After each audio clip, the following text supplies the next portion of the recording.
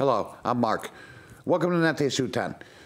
It's now the beginning of the spring rotation here at Nutmeg TV, and we've started with another cycle for early March, so happy spring, everyone.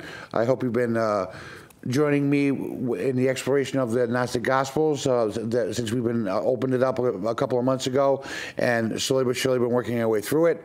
I'm going to continue today in the Gnostic Gospels, in the Valentinian Gnostic Gospels, in the Gospel of Philip, and I'm going to finish the Gospel of Philip up today and move on to the next sections.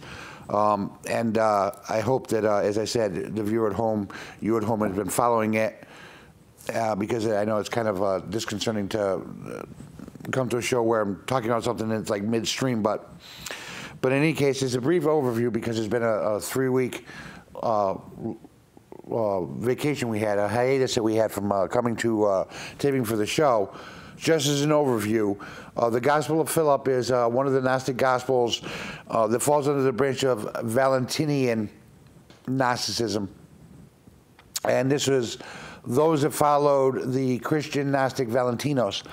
Now, Valentinos was around, I believe it was like 135 AD, and there was a student of his named Ptolemy that took over. There's another section right after this by one of his students called, by one of his students, Ptolemy, a letter to a woman, a female Christian. And I partially bring this up to, of course, to bring a viewer at home up to speed about exactly what the reference point is when I'm talking about the Gnostic Gospels, because I had done some research into what is expressed and talked about when it comes to Gnosticism. And some of the videos that I've come across, particularly when I was on YouTube, we used it as my main vehicle for the exploration. And for the most part, largely most of the videos that I've come across that talk about the Gnostic Gospels, the Gnostic Bible, the Gnostic teachings, give a very rudimentary explanation of, and kind of like using umbrella terms. As I said, with the Gnostic Gospels, there are different Gnostic sects. They have variations in their story, though a lot of their stories are the same, whether it is Sethian Gnostics or where we are now with the Valentinian Gnostics, and you've got the Syrian Gnostics, and then there's the Manichaeans or the Manichaeans. And the reason why this is significant to point out is because in some ways, in some of the videos that I've seen, it seems almost somewhat dismissive about Gnosticism. Now, I know that there may be agenda. Those that produce some of these videos may actually be of a particular denomination that would discredit the Gnostics, saying that they came later. None of the people that wrote these Gnostic Gospels, they don't know who the authors are. One of the videos I had seen, the person that produced it said that in the Gnostic Gospels, the particular ones that he had talked about, and he didn't make any distinction between Sethian or Valentinian, and he said that it was like the 4th century, that they were dated back to the 4th century, which to some degrees is a little dishonest because, as I said, Valentinos, now if you start to do the math on this, Valentinos was a Roman Christian at around 135, 140 AD. And he was involved with, and I read the prelude at the beginning of the chapter on Valentinian, the Valentinian Gnostics, and they were very involved with the Orthodox Church. They were considered members of the Orthodox Church, and but they had variations on their teachings that caused the schisms that caused them to kind of fall away. Particularly some of the things that I've been over and some of the things I'm going to go over again today. But the reason why I bring it up is because for those that seem to seek to discredit some of the Gnostic teachings as older than the original 4 Gospels of the New Testament, or because they don't know who the authors are, it's not necessarily true what they're saying. It's more, and I hesitate to use the word smear campaign, but a discrediting of sorts of the validity of the Gnostic perspective. And I think it's interesting because the Gnostics, as I said, if Valentinos was a Gnostic and he started his movement around 135, that is really only roughly around 45 years after the last gospel was written. or the Gospel of John, because as we've been over before, when you trace the timeline, the Gospel of Mark was first, and then you have the Gospel of Mark and Luke. I'm sorry, Matthew and Luke, who have said to have borrowed heavily from the Gospel of Mark, and then you've got the apocryphal Johannian Gospel, and so Mark was around 65 to 70 A.D. Matthew and Luke was around 70 to 80 A.D. And John was written around somewhere in the 90s, like 90 to 100 A.D. Valentinos himself as a person. Now, the reason why this is significant is because Valentinos was the plain truth is, and as I've said before on the show, the four Gospels of Mark, Matthew, Luke, and John, even though they're credited to those particular persons of the character of Mark, Matthew, Luke, and John, they don't know who. No, the scholars do not know, and this is known universally within Christian history that, unless of course it's argued by a Christian apologist, that the true authors of those Gospels aren't known. In comparison to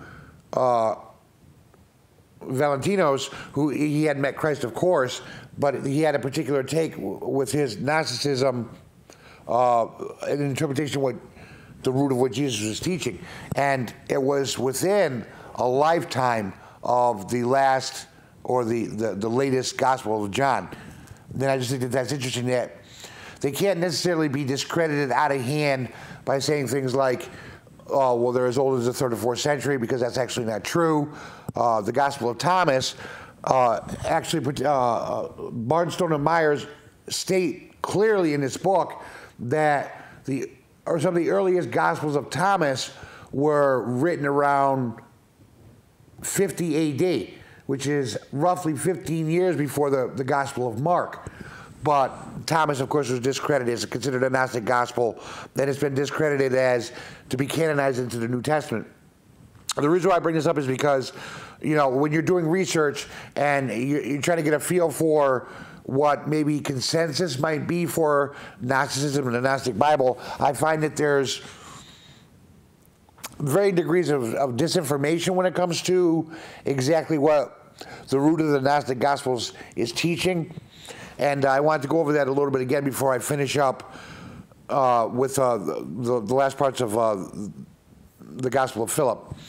Now, on the last show, I had made a point of saying that what some teachings sound like to the Gnostic ear.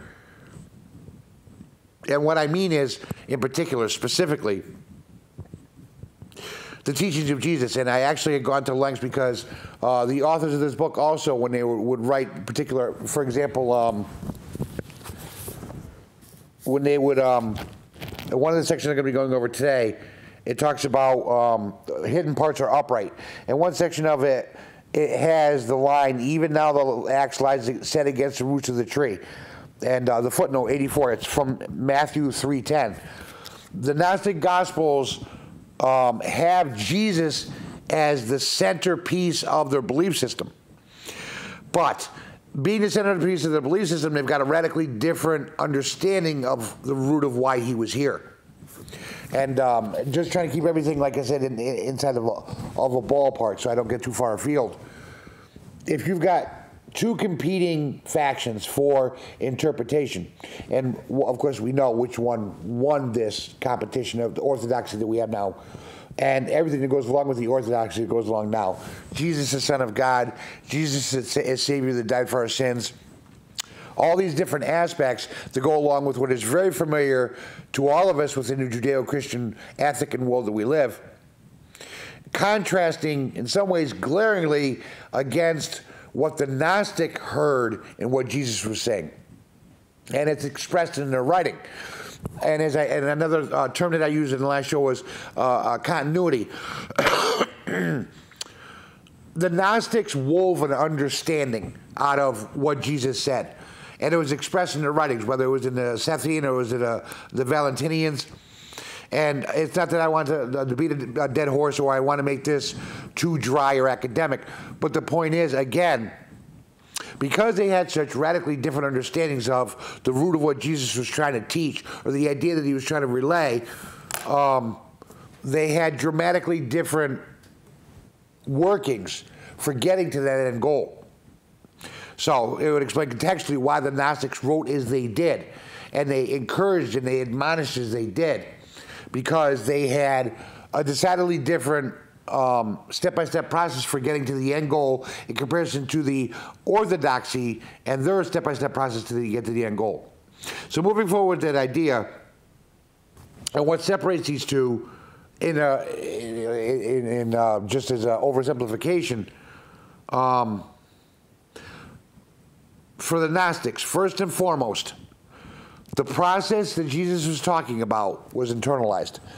Everything that the Gnostic, at least like say for instance the Valentino, and I can't speak for, there's varying degrees of agreement with, like say for instance the Sethians and the Valentinians and some of the Syrian Gnostics, but some points I think were universally accepted, or at least by the majority. And one was, the very first one, the process is internalized. The Gnostics came to believe and came to hear that whatever Jesus was talking about, he was whether he talked about the bridal chamber, or he talked about going into the holiest of holies, or the narrow gate, or it's easier for a rich camel to pass through the eye of a needle than it is for a rich man to go to heaven. Whatever Jesus said pointed in the direction of an internalization, of a process to try and become aware, or try to wake up. That idea is predicated on the fact that you can, not teshutan, you can heal yourself, physician heal yourself. That does run in glaring contrast to the idea, the orthodox idea, that we're born inherently flawed. And if you're born inherently flawed, there's really nothing you can do to get to heaven, save accepting the blood of Jesus Christ as your Savior, and that act of grace will get you to heaven. So there's the first clear distinction of what the Gnostics, or at least in how I'm explaining how I've come to feel about it, how the Gnostics thought the root of what Jesus' teaching was in comparison to the orthodoxy. Second, Gnosticism, or gnosis, this knowing, to the Gnostic, did a couple of different things. It woke them up, it healed them, and it rebalanced them. Now, as I may have mentioned or touched upon in the last show, and I kind of ran out of time, and perhaps there's confirmation bias, as it were, inside of myself as a presenter in some of the things that I've studied. I had done a show and I presented Kabbalah and Jewish mysticism, and perhaps it's reading into it, but perhaps there actually is something to it. There seems to be some interesting Kabbalistic parallels in the Gnostic understanding of what Jesus is teaching, if not direct Kabbalistic connections to what Jesus is talking about, at least as far as the Gnostic understanding, or how the Gnostic ear heard it. The reason why I say it is because this idea of healing, or awakening, or rebalancing, the Gnostics seem to believe that Jesus was saying that, because we judge as we do, that he is without sin cast the first stone, and people that are possessed by demons and all these different things could represent a person out of balance. A person who, having this Kabbalistic tree inside of them, a sense of fairness and justice and mercy and grace in comparison to judgment and severity, needs to balance themselves. And the only way to balance oneself and come awake was by seeking out and absorbing gnosis. To the Gnostics, this was the main thrust of what they thought Jesus was driving at. The Gnostics thought Jesus was saying to them that if you go inside of yourself and be physician heal thyself and absorb gnosis, you will cast out the demons, you will balance yourself, you will metaphorically heal the blind or the lame or the sick, and you will be upright.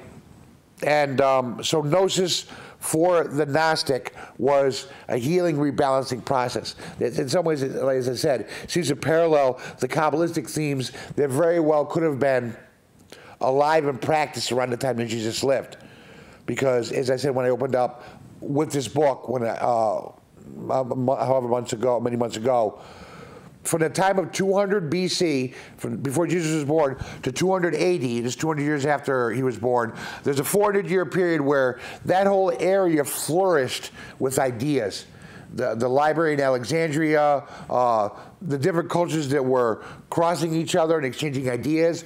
Buddhism was in the area. Mysticism was in the area. There was an exchange of many, many ideas in the area at the time. So I don't think it's far beyond reason to suspect or even hint at the idea that maybe some of these Kabbalistic themes were present and talked about around the time that Jesus lived, and part of that is this rebalancing of self and striking a balance inside of himself and finding a peace inside of himself. And the Gnostics thought that's what Jesus was driving at. Now, a third thing that separates the Gnostics from the Orthodoxy is the Gnostics believed that it was humankind's destiny to become a Christ or Son of God, as Jesus was. So when Jesus lived and he taught, and then he was crucified and he died, for the Gnostics, Jesus was laying out a pathway that was previously unopened for humankind to walk towards. He was the model for the individual to walk to. This is why when a Gnostic would hear Jesus say something like, "If you would follow me, you must pick up your cross and carry it yourself." A statement like that to a Gnostic would mean everything that he taught in Gnosis and being able to grow and then being crucified on the cross. And this is where it lapses from a historical event into a metaphorical interpretation. The historical event of Jesus' crucifixion was a model for the metaphoric idea that we must crucify ourselves upon beliefs and ideas that keep us out of balance and put us to sleep. As I said, paralleling Zen Buddhism and the idea of annihilation of self, or Toltec shamanism and the idea of shamanic death, the idea that key parts of our personality, things that we identify with, things that we think are part of self, sometimes has to die for something new to grow in.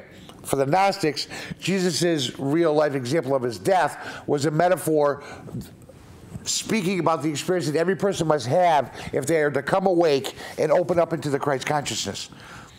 In particular, from where I am in the book now with the Valentinian Gnostics, it seems to be that everything that Jesus talked about in that context was pointing in that direction. And it formed, as I said, a continuity for the Gnostics, the Valentinian Gnostics, that were saying, okay, well then, the process is internalized, and I can heal myself, and I can become Christ just like you. And as Jesus had said, if you understand my teachings, you will have the same amount of power as I have, if not more. Or Jesus said, is it not written, are you not sons of God? When Jesus made statements like this, again, the Gnostics heard it and said, all right, there's the continuity. He's pointing in that particular direction.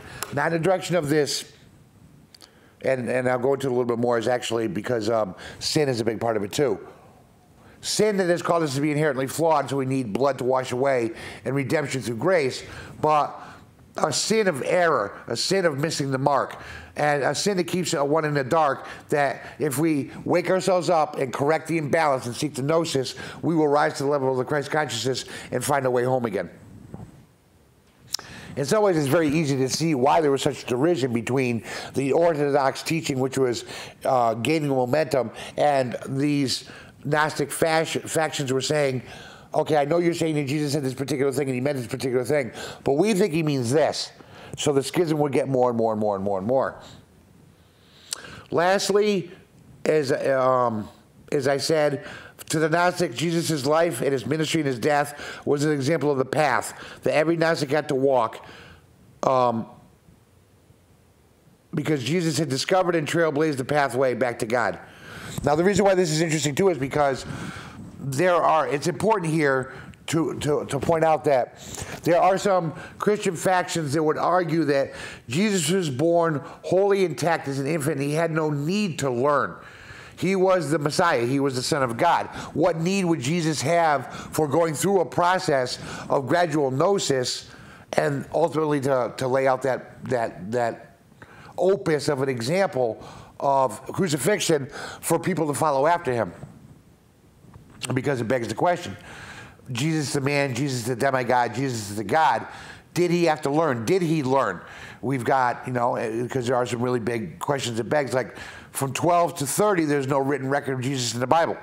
There's him talking to the him talking to the elders in the temple at 12. Then it jumps to 30 when he comes out of the desert and he's baptized by John the Baptist. What did he do in those 18 years? And there's some that speculate that he learned and he grew. And of course, again, this is somewhat inflammatory because there are those who would say and argue that he had no need to grow. He was just quietly living in Nazareth with his father, doing carpentry work. Nothing was going on, and all of a sudden, like a switch got flicked, and all of a sudden he started his ministry at 30. And so there is clearly polemic differences in like saying, what was Jesus' nature? Did he have to learn as a human? Or is he divine and he didn't have to learn? Interesting stuff.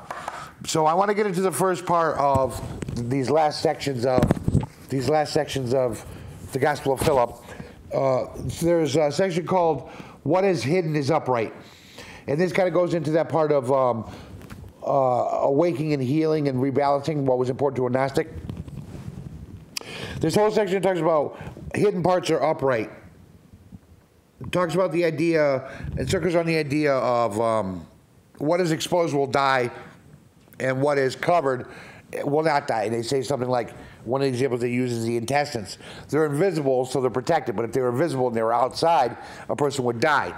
And they use this as like a metaphor, an allegory for the idea, and they also use a tree.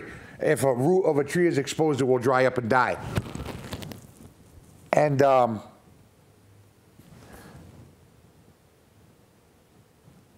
they also use the root for the idea that the root is where wickedness lies, or what is the darkness in the root of the person, and when it's laid bare or shown, it dries up and dies.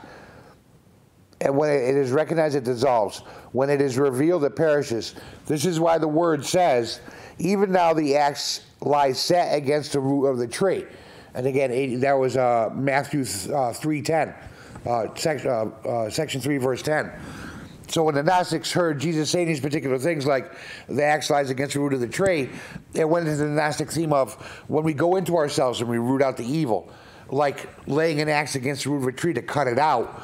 This is how one heals through gnosis. You absorb the gnosis and explore the self, the internalization of the process, and weed out these sections that cause us to diminish, that cause us to stay in the confusion. And that was part of the process. And again, this continuity, as I had said, Jesus also said, amongst other things, that points towards internalization. And I'm speaking as if I were a Gnostic. He also talks about the idea that the axe is laid against the root of the tree. So he's talking about the idea of cutting out the root of what is evil inside of the person. And only the singular person can do that by going inside of the self. Again, the Gnostic continuity of like, so that's what Jesus meant. So this is what he really means. When I go on to the next section, I want to read the whole thing because, again, it takes two of I said there was four things that separated. They were clearly Gnostic in their belief: the internalization, the rebalancing and the healing of the person, humankind's destiny, and Jesus' life as a model. The root of the evil actually has at least two of these parts in it. That form around the Gnostic ideation, and it is root of evil. So I'm going to read it here. Jesus pulled out the root of the whole place, while others did it only partially. So that could be a reference to the saints and the prophets that came before, whether it was Abraham, Isaac, or Jacob, or Elijah, or Moses. All the ones and the patriarchs and all the great holy men before Jesus are said to have historically only been partially successful in rooting out the evil that is in self that keeps us away from God. As for us, let each one dig down after the root of evil that is within us and pluck it out of our heart from the root. It will be uprooted if we recognize it, but if we are ignorant of it, take root in us. It produces fruit in our heart. It masters us. And again, when the Gnostics would write under this particular this particular theme and this imagery of the idea of the fruits that the root of evil, and the idea of a tree and the fruits it bears. When Jesus said the thing about, you know a tree by the fruit it bears, and cursing a fig tree, and all the things in his ministry, that coupled with going all the way back to the idea of the Garden of Eden and the idea of the tree of the knowledge of good and evil, and the corruptibility that was inherently imbibed in humans when they ate from the tree, what caused them to sin and miss the mark and stay in the fog of ignorance. So again, if we are ignorant of it, it takes root in us and produces fruit in our heart. It masters us. When we are his slaves, it takes us captive to make us do what we do not want, and what we do not want, we do not do. It is powerful because we have recognized it while it exists in its active. So, this covers a lot of different things. For one, Jesus was the model. He was able to root out all the evil from his heart. And successfully, where all the ones that came before him weren't able to. And in laying out the groundwork, being that trailblazer, he laid out a way for the Gnostic to follow after him and do it themselves also, to rise to the Christ-level consciousness. This is what the Gnostics came to, at least the Valentinian Gnostics, came to see everything that Jesus was talking about, and how it supported these four, what seemed to appear to be fundamental tenets of the Valentinian Gnostic belief system. So the root of evil,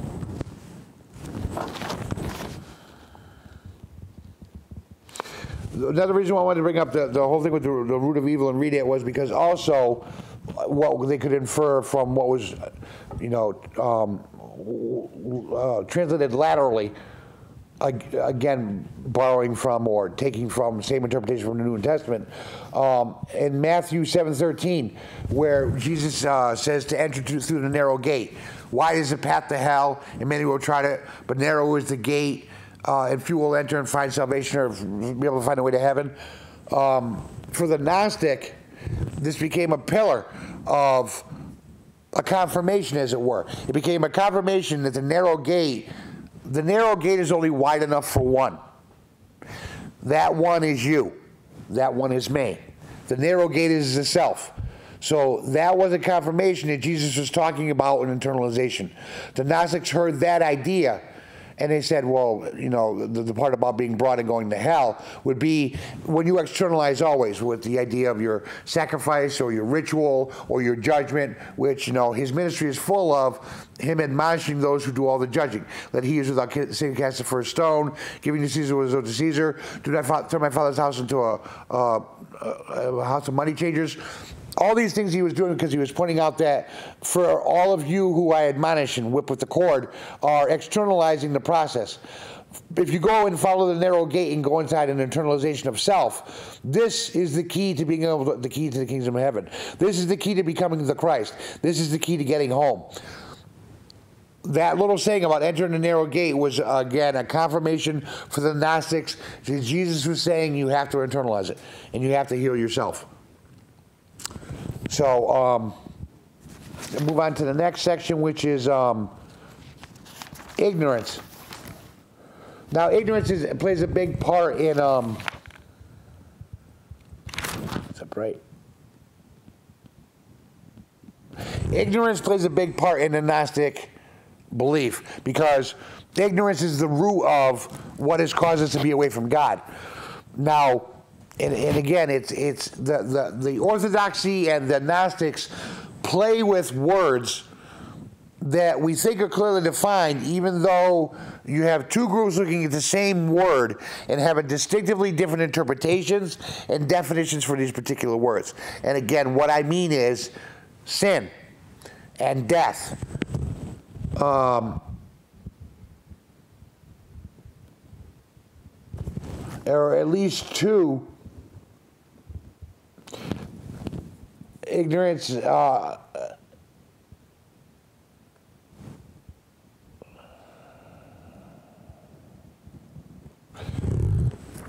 sorry, I'm kind of like going a bunch of different directions with it. In this section called ignorance, and actually the first line actually says a lot about the premium that the Gnostics put on the idea of ignorance. and how it must be confronted, and how it's the root of what has caused us to go in a particular direction one goes into when they fall away from God. The first line is, the first two lines actually, ignorance is the mother of all evil. Ignorance will eventuate in death. So, you contrast against the orthodoxy. And the orthodox belief is sin is the ultimate evil. And sin in that evil will eventuate in death, which is going to the place of eternal suffering, or if you're rewarded, to the place of eternal pleasure in heaven. The Gnostics, again, this is that thing of where, for the Orthodox, because when they trace the story back to the eating from the tree of knowledge of good and evil, it became an inherent flaw inside of humans, and what causes them to fall away and need the blood of Jesus to be able to wash away the sin. Ignorance is the mother of all evil to the Gnostic, because ignorance is evil because it keeps the Gnostic in this perpetual state of the fog of fear and terror that was mentioned in previous chapters. In the Apocrypha of John in here, when John is said to be having a conversation with Jesus, and Jesus mentions the idea that it's the ignorance that causes one to be bound in chains and thrown back into the fire. And in the footnote, it explains that Jesus was speaking about the idea of reincarnation. It's the ignorance that causes us to continue to stay inside of a cycle, as it were, a cycle of existence that we have not the courage or the wherewithal to move beyond, so that we might rise into the Christ consciousness and move back up towards God. And the only cure for this ignorance, which is the root of all evil, is gnosis. When one absorbs gnosis by internalizing the process, we confront this mother of all evil, this thing that leads to a death. And we root it out of ourselves, as Jesus had successfully done wholly where no man before him was able to do before. So when we absorb gnosis and we heal ourselves, we heal the ultimate evil, the ignorance. And sin, again, in its original definition, means to miss the mark. When we absorb the gnosis and we eradicate the ignorance, we correct for the missing of the mark.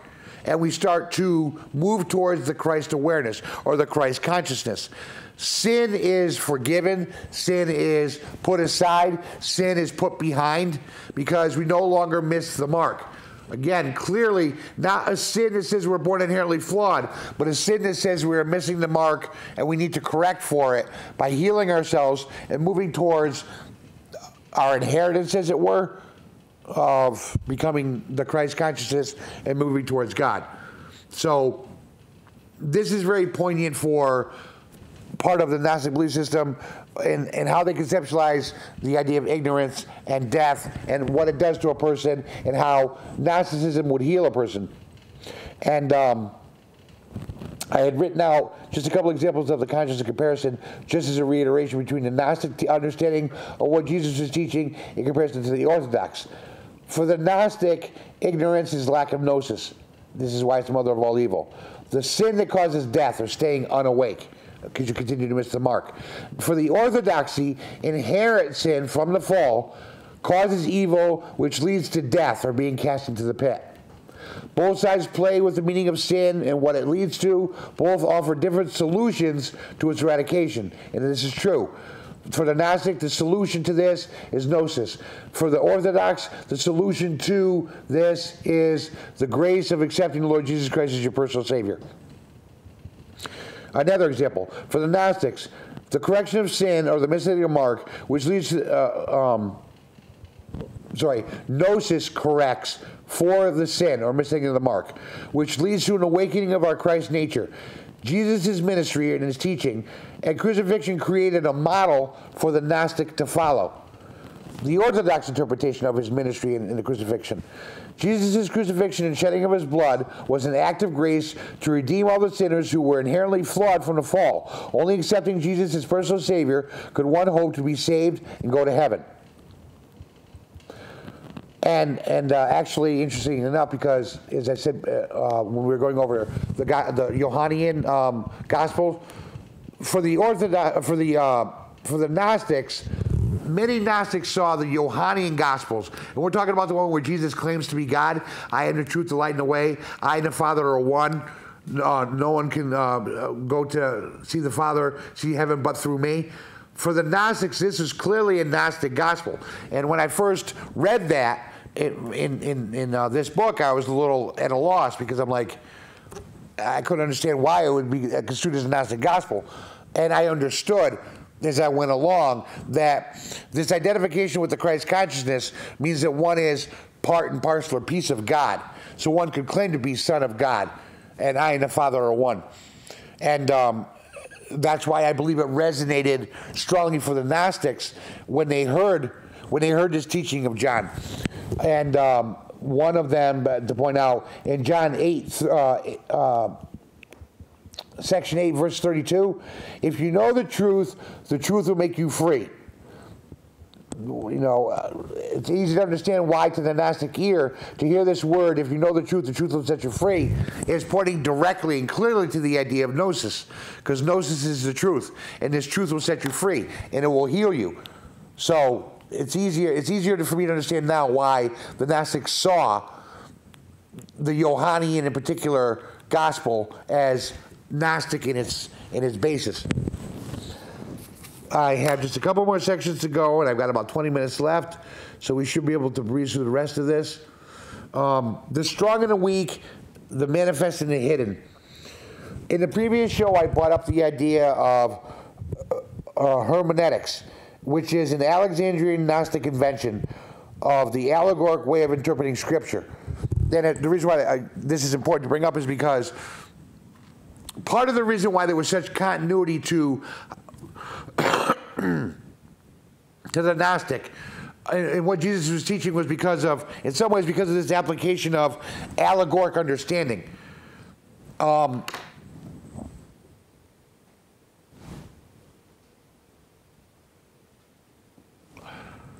I think I might have time to read the whole thing, but, you know, and just again going into, please bear with me as I try to unpack this idea into what it seems to be the Gnostics were thinking. The strong and the weak, the manifest and the hidden. Now we have the manifest things of creation. We say the strong are they who are held in high regard, and the obscure are weak who are despised. Contrast the manifest things of truth. They are weak and despised, whereas the things hidden are strong and held in high regard. The mysteries of truth are revealed though in type and image. And this is where the footnote is, where it says about it fitting into the Alexandrian Gnostic invention of hermeneutics, the allegoric way of interpreting Scripture. The bridal chamber remains hidden. It is the holy of the holies. The veil at first concealed how God controls creation, but when the veil is torn and things inside are revealed, the house will be left desolate, or rather, it will be destroyed. But the whole inferior Godhead will not flee from these places into the holiest of the holies, for it cannot mix with pure light and perfect fullness. Rather, it will be under the wings of the cross and under its arms. The ark will be the salvation of the people when the floodwater surges over them. And this is going back to the idea of when they mention the crucifixion and the flood. In the footnote, the lines reflect on the crucifixion and the great flood. Now, just to key in a couple of words in this section and imagery that it's supposed to set up. The bridal chamber, the holiest of holies. The temple, the curtain in the temple, the wings of the cross under its arms, the ark, a flood and surge water. These particular things facilitate a particular kind of imagery in the mind and the imagination of the Gnostics. But more importantly, they asked, when the Rabboni, when Jesus was saying these things about the bridegroom and the bride and going into the holiest of the holies and laying on the bridal bed, what was he talking about? And if he was talking about these particular things, and we know we have to internalize it, what part of myself is the bridal chamber? What part of myself is the holiest of holies? What does the curtain tearing in the temple mean to me in my perception? What is the cross and the fact that Jesus was crucified on it and mortification mean to my individual process? And how do I apply it to my individual process? The floodwaters, what do the floodwaters mean to the individual person in their process? The ark. These particular things, when you apply an allegoric understanding to interpreting scriptures, in a lot of ways becomes very dynamic and alive to the individual Gnostic, because they start to say that the rabbi, the teacher, Jesus was putting out an allegoric framework for me to understand the internal workings of myself, so I might know what direction to walk in. Well, I might know what might needs to be healed, because there is much that needs to be healed. I hadn't really touched upon the idea of what is to be healed, but from what I was able to gather from what Jesus talked about and what, say for instance, the Gnostics seem to interpret, and some of the finer parts of humanity, as it were, the more nobler parts of what makes us human. These parts that need to be healed inside of the individual person are the parts that cause the division, the parts that see the us and them, the parts that see we can judge others without judging ourselves. The parts that need to be healed and balanced are the parts that are cruel for the sake of cruelty and indifferent for the sake of your own value over another's. What needs to be healed is when we lack empathy and compassion, when we act patience and love and kindness for others. Jesus seemed to be pointing out to the Gnostics that when we internalize the process and we understand the allegoric content to them, we rebalance ourselves, we grow more compassionate, we grow more loving, we grow more patient, we grow more forgiving. When we move into the Christ consciousness through gnosis, or the act of Gnosticism, all these things become cultivated, and again, allegoric ramification. When Jesus was saying about, you will know a tree by the fruit it bears. When a person is this self-centered and selfish and glory hungry or money hungry or indifferent to the suffering of others, and they have no patience and they have no love, they have no kindness or empathy for others, this is the fruit that they bear. And it's expressed in all of their words and all of their actions.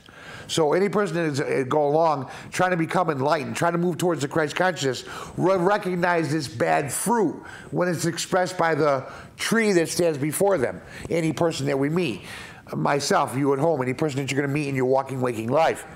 All their words and all their actions are the fruit that they bear of how they see the world. And in many ways, consequentially, what is undone in them. And what is undone in them to a Gnostic is what needs to be balanced and healed, cut out at the root, as Jesus had modeled, and thrown into the fire so that a new tree can grow. The tree of love, the tree of compassion, the tree of patience, the tree of brotherhood and fraternity and fairness. As my friend Roger on his show would say, the sea of glass, he said there was three angels: fairness, equanimity, and justice. And it's how we treat each other. We don't steal from each other. We don't cheat each other. We give our word to each other. We keep our word to each other. Or as in the four agreements within Toltec shamanism, we're impeccable with our word with each other. We make promises to each other when we keep those promises. We never overextend ourselves because we want to please people and then invariably have a fail and we let people down. That is an indicator of what is unbalanced or flawed inside of the self that would make those promises that they knew they couldn't keep. We always do our best when we commit ourselves to do jobs, when we commit ourselves to work or any plan. I mean, when I'm talking professionally, where my job or a person's job is a executive or CEO of a Fortune 500 company, whatever it is, we commit ourselves to do our very best because we're impeccable with our word. So that means that every day, every moment you're in work, you do your very best at that moment to earn your pay, an honest day's work. You cheat no one. You treat everyone fairly and equally. And you show them love, you show them patience, you show them compassion, you be slow to judgment. These are all the things that for the Gnostics, it seems to be, they need to be balanced and healed inside of the person. And this was, it seems to be the goal for these Valentinian Gnostics. I'd have to go back again into the Valentinian to get, I'm sorry, the Sethian to get some more of the nuts and bolts, but these are some of the central thrust of why the Valentinian Gnostics put such a premium on the idea of this internalization of the process. Because everything that Jesus was talking about was leading up to everything that I had just said, and what it created in the person, from what rises from the Christ consciousness that's inherent inside of every person when we follow this path and process. So on to the next section. I still have a few more minutes. I only have two sections left. And actually, and again, it's using imagery, the secret of the truth. And it's largely the idea of what happened when Jesus was crucified. Now, those familiar with the story know that the curtain in the temple had ripped from top to bottom. When the curtain ripped from top to bottom, when Jesus died, there's many interpretations from different factions of the ramifications of allegorically what this means.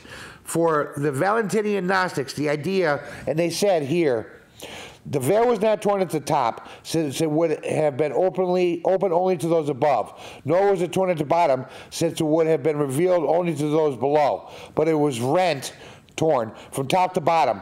Those above open to us who are below, that we may go into the secret of truth. The truth is what is held in high regard, since it is strong. And we shall go in there by means of lowly types and forms and weakness. Lowly types and forms of weakness. As Jesus had said, the meek will inherit the earth. But again, we could go into the definition of exactly what the term meek means. It doesn't mean cowering and enfeebled and weak. Meek is got a very different definition from that. They are lowly when compared with the perfect glory. There is glory that surpasses glory. There is power that surpasses power. Therefore, the perfect things that have opened to us, together with the hidden things of truth, the Holy of the Holies has been revealed, and the bridal chamber has invited us in. To the Gnostic ear, when Jesus in his final act when he was crucified, the curtain was torn from top to bottom. What if it facilitated for all mankind in Gnostic thought? What was hidden from all people, no matter how hard they tried, was now open and revealed by the pathway that Jesus had laid out. Now, when a person internalized the process, it's always laid bare and revealed by the tearing of the curtain and an opening of the holiest of the holies inside of a person. The Gnostic could pursue this wisdom and this truth to rise to the level of Christ consciousness because of what Jesus had done. So the meaning, as soon as Jesus died, the curtain tore. When the curtain tore, now all of mankind could pursue this Gnostic wisdom and move back towards God. This is where their application of this Alexandrian hermeneutics for allegorically understanding the meaning of particular events. The last part that I will read is called The Perfect Light. And I have a few more minutes, so I should be able to get through it, and it more or less puts a nice little bow on the very last part of the Gospel of Philip. As long as the seed is hidden, wickedness is ineffectual, but it has not yet been removed from the midst of the seed of the Holy Spirit. Everyone is a slave of evil, but when the seed is revealed, the perfect light will flow out into everyone. And all those who are in the light will receive the chrism, which is the oil that they talk about being baptized with, oil and water. Then the slaves will be free and the captives ransomed. Every plant that my heavenly Father has not planted will be uprooted. And that's taken from Matthew 15:13, chapter 15, verse 13. Those who are separated will be joined and fulfilled. Everyone who enters the bridal chamber will kindle the light, but it burns just as in marriage is performed, though they happen at night. The fire burns only at night and is put out. Yet the mysteries of this marriage are perfect, rather in the day and the light. Neither that day nor its light ever sets. If you become an attendant of the bridal chamber, you will receive the light. If you do not receive it while in those places, you cannot receive it in other places. You who receive the light will not be seen nor detained. No one will be able to torment you, even while you live in the world. And when you leave the world, you will have already received the truth in the images. The world has become the eternal realm, or the eons. Because the eternal realm is fullness for you, that is the way it is. It is revealed to you alone, but not hidden in the darkness and in the night, but in the perfect day and the holy light. So, kind of just, they put like a final period at the end of the at the section, the Gospel of Philip, where it's saying that the way, this is the way it is revealed to you alone. Because it makes sense that if the process is internalized, it will all be contingent on you or me or any person that seeks the gnosis. I will go far as my heart desires to grow in gnosis, to connect back to God again, to become the Christ consciousness. It's all up to you alone. And using again the allegoric richness, Jesus had said, he used the reference of the idea of light and darkness a lot. And those in the light can see, and those in darkness are in ignorance. This idea that with Jesus dying and Jesus laying the path out for the Gnostic to pursue this wisdom, it says that you will be in, you will no longer be hidden in darkness and night, but a perfect day in holy light, no matter where you go. So that means that it's a process that when you cultivate the gnosis inside of self, no matter where you walk, there's a diminishing of the darkness or the ignorance that we all experience when, as we walk through the world, expressing our predilections and our prejudices and our leanings and what is undone in us. When we heal ourselves through the gnosis, we walk in a light that is balanced. One part that kind of jumped out at me about the idea about not being detained or being bothered by others while you walk through life was this a level of being unperturbable. One remains unperturbed. The interesting parallel I found was in Taoism, where its ultimate maxim was, though the mountain of Tao may crumble before me, my countenance will not change.